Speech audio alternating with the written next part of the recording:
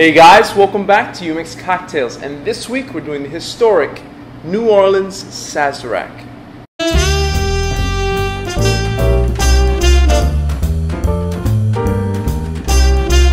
Alright, so the Sazerac is the classic, the official cocktail of New Orleans.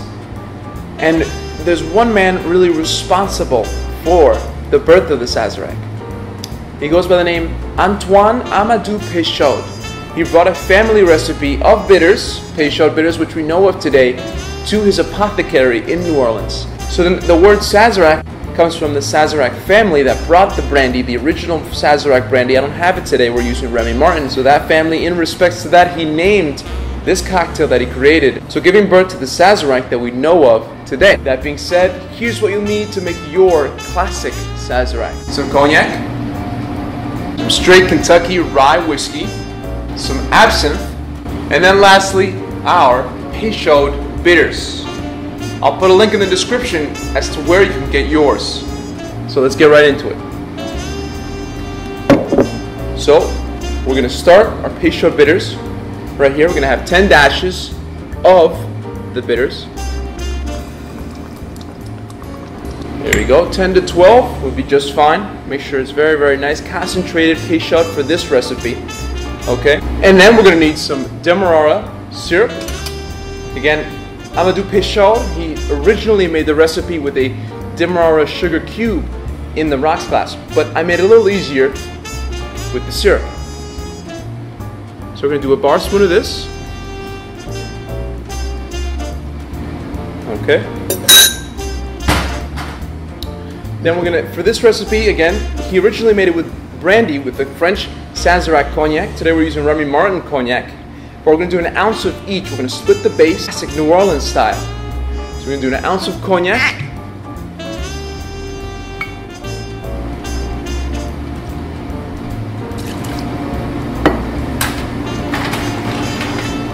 And an ounce of rye.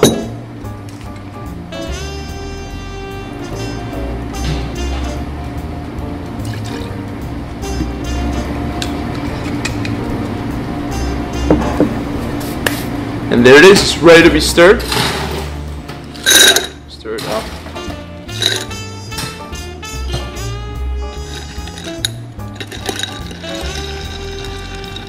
So again, this classic New Orleans Sazerac has really evolved. And it became nicknamed the American cocktail for its significance in history. Alright. So again, lastly, absinthe or absinthe, as we're going to be using today. We've had our rocks glass chilling right here on the side. Add a few more cubes. And what we're going to do is just a touch of absinthe to rinse our glass. We're going to touch it into the ice, just a little bit. It's about a quarter ounce.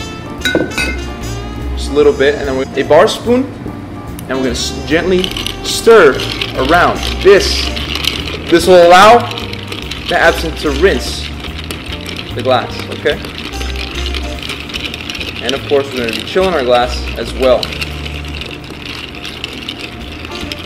You can also use an atomizer, which helps. I'll put a link in the description if you want to find your atomizer. It's also very nice. When you, as soon as you chill the glass, you just spray it on. But this is another way of rinsing your glass. See, as soon as you have it rinsed, so this Sazerac is very cold. It's going to have no ice in it. Very classically, we're going to no ice. We're going to strain into our rocks glass.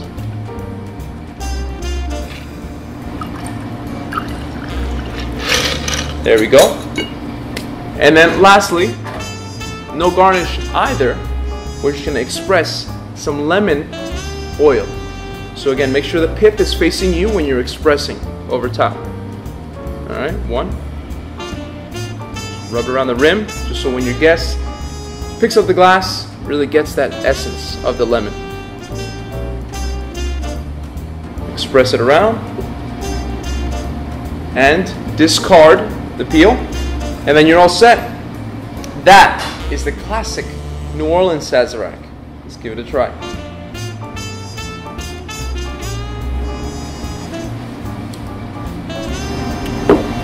Oh, so that's beautiful. So again, the Sazerac is so classic. It's so essential in the classic cocktails. It's very simple ingredients. It's only got a few. The Sazerac again.